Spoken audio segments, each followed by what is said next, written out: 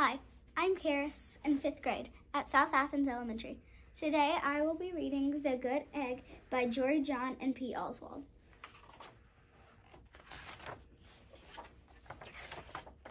Oh, hello. I was just rescuing this cat. Know why? Because I'm a good egg. A very good egg. It's true, I do all kinds of good things like I'll carry your groceries, I'll water your plants, I'll change your tires, I'll paint your house. If you need any help whatsoever, I'm your egg. I've always been a good egg. It's been this way from the start, even in my earliest days. Back at the store, there were a dozen of us living together under one recycled roof. There was Meg and Peg and Greg and Clegg and Shell and Shelly and Sheldon and Shelby and Egbert and Frank and other Frank. The other 11 eggs weren't on their best behavior. They weren't exactly good. They ignored their bedtime. They only ate sugary cereal. They threw tantrums. They cried for no reason. They broke their stuff on purpose. Meanwhile, I tried to take charge. I tried to fix their bad behavior. I tried to keep the peace because I was a good egg, a very good egg. Nobody seemed to care though. Every night I was exhausted. My head felt scrambled. Then one fateful morning, I noticed some cracks in my shell. Yikes! They were everywhere. My doctor said it was from all the pressure I was putting on myself. The pressure of making sure everybody was as good as me. I was cracking up, literally. Something had to change. I had enough.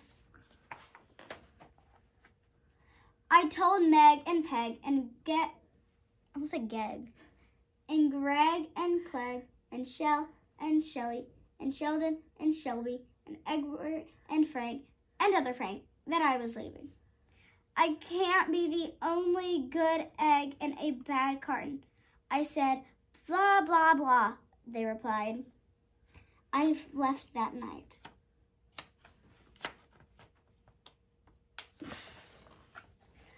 I wandered from town to town. The hours became days, the days became weeks. I lost track of time. I was alone. Out there on the road, under the stars, I really tried to focus on myself and what I needed.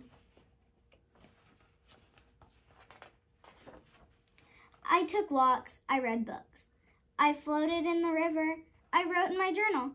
I found simple moments to be quiet. I breathed in, I breathed out. I even started painting.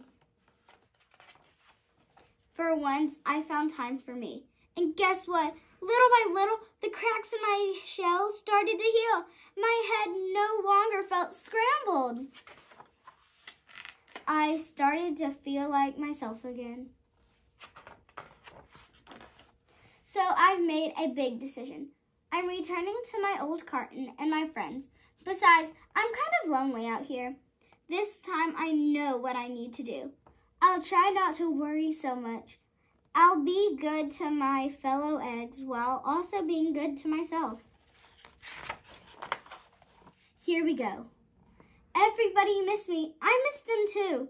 Hello, Meg. Howdy, Peg. Hey, Greg. Greetings, Clegg. What's up, Shell? Aloha, Shelly. Oh, hey ho. Oh, Sheldon. Hi, Shelby. Good day, Egbert. What's happening, Frank? How do you do, other Frank? Sure, every once in a while, somebody's still a little bit bad. But it's not like before. Here's what I realized. The other eggs aren't perfect, and I don't have to be either. I'm okay with that.